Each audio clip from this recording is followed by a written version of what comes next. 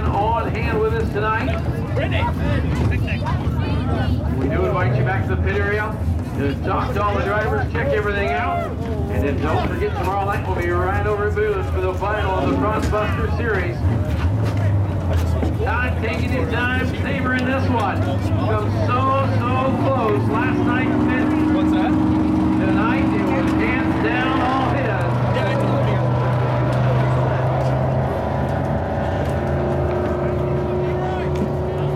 Out of the car race, fans, how about it?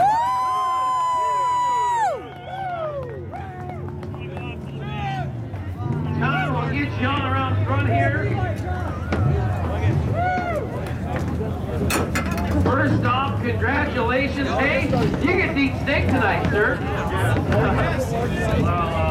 We've been fighting this rural.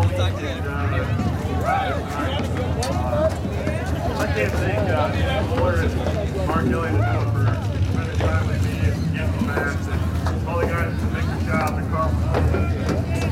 The guys who do the job. Think about it. Tell you what, last night at the event, we want to show that one. Luke Ford has put on literally by a bumper. You come second. You had to come with a vengeance tonight, knowing that you're usually pretty quick in this place when she slicks off, and tonight got out front there early, had some early cautions, but it looked like on the longer runs, this thing was just faster and faster the longer you went.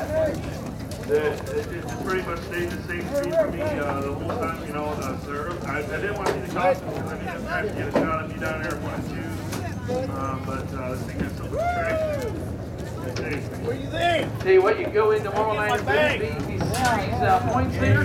What would it mean to win to finally put together a series on this doing the Crossbuster? What would it mean to be the first series champion of the Crossbuster Series? It's going to be an honor, pretty cool. There's a ton of great races here, and one of them could be here right here tonight. Tell you what, race fans, tonight he was the best of 71 of them. Put your hands together, Todd Shute, victory lane.